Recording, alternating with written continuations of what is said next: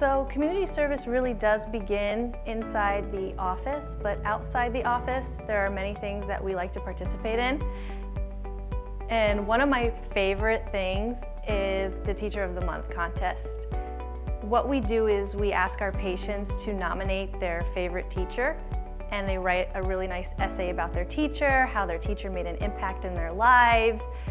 And we read through these essays and we pick our favorite ones. And then, like clearinghouse publisher style, we will go to the patient's school and surprise their teacher with an award, as well as a $200 gift. They give $100 to their class. They can spend it on any supplies that they want, and then $100 on the teacher themselves.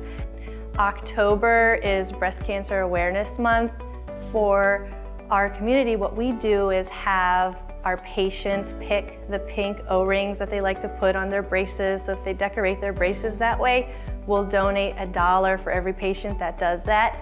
We take that money and donate to a local group called Unite for Her, which is near and dear to my heart because I had to benefit from that group myself. They do a lot of wonderful things for women who go through breast cancer.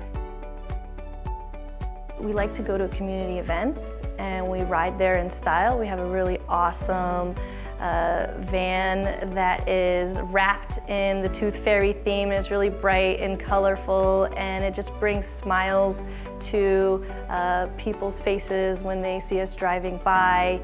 The third biggest community outreach that we do is for the Salvation Army, and every year we have a bowling party for our patients, and it's around Halloween, so the office gets really excited. My team members all dress up. Some of the other things that we like to do for them is gather supplies, brand new supplies for kids that are going back to school that may not have the money to purchase a new backpack or folders or notebooks, and we ask our referring dentists to donate as well.